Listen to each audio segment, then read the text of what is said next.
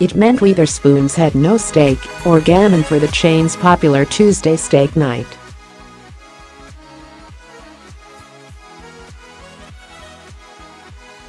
A spokesman for the Jamie Oliver Group said its restaurants had been able to source replacement meat, so the move did not result in shortages for diners.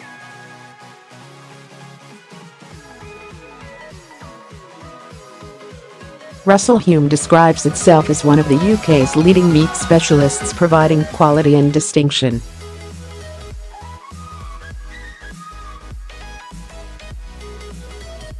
Its turnover was £129 million in 2015. But yesterday the company, which employs 400 workers at 7 sites across the UK, appeared to have gone into shutdown.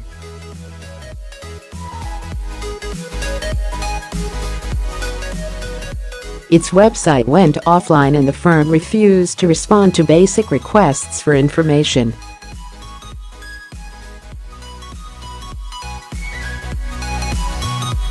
Chairman David Holding was not available. A woman at his £750,000 gated house on a private road in Derby shouted no and slammed the door when approached for comment.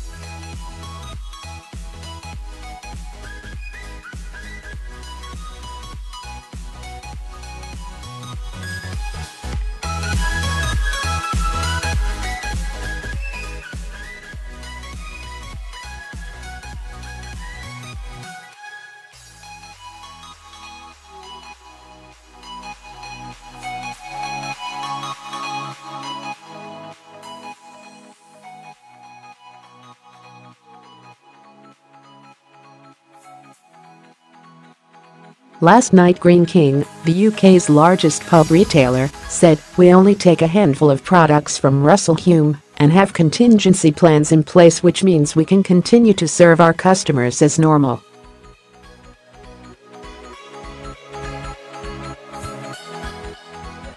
The FSA said in a statement yesterday that there is no indication that people have become ill from eating meat supplied by Russell Hume.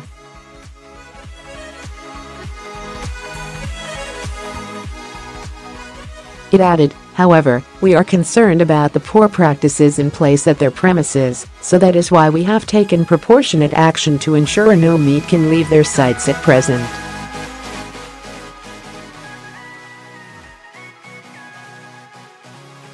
"We are continuing to assess the situation." Distribution of meat from Russell Hume is to a range of outlets, including hospitality and catering businesses and care homes and schools.